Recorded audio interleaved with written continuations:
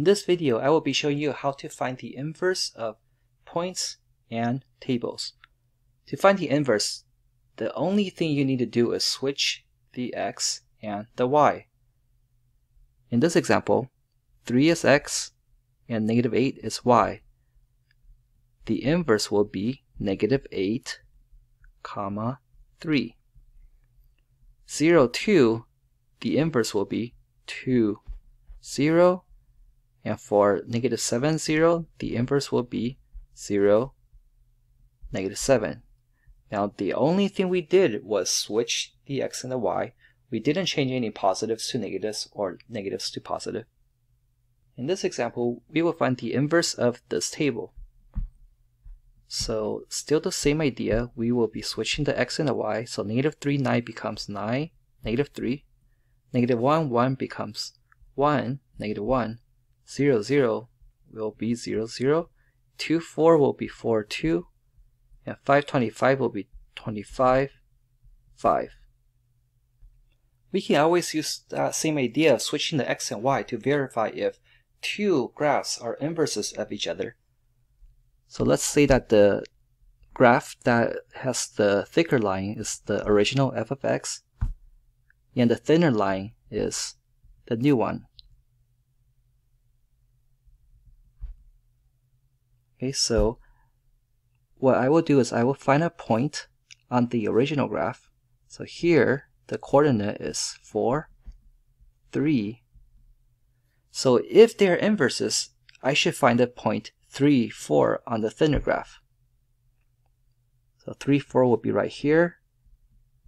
And so we have a match.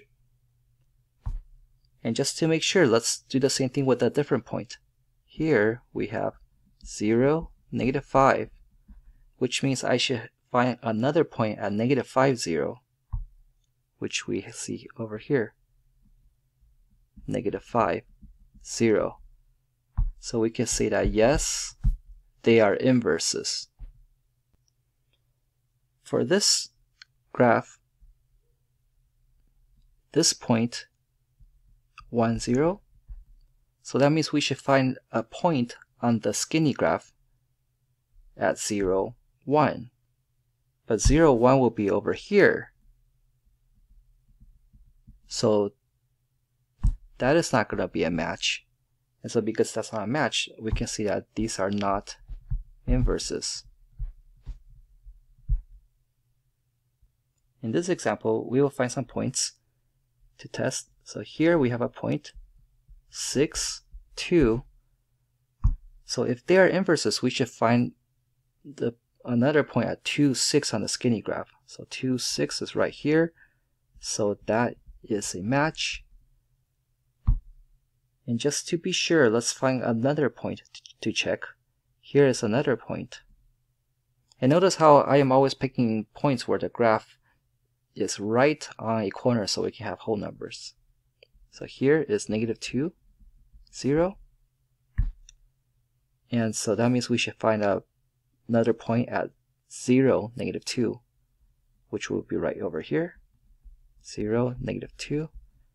So because of that, we can see that yes, they are inverses.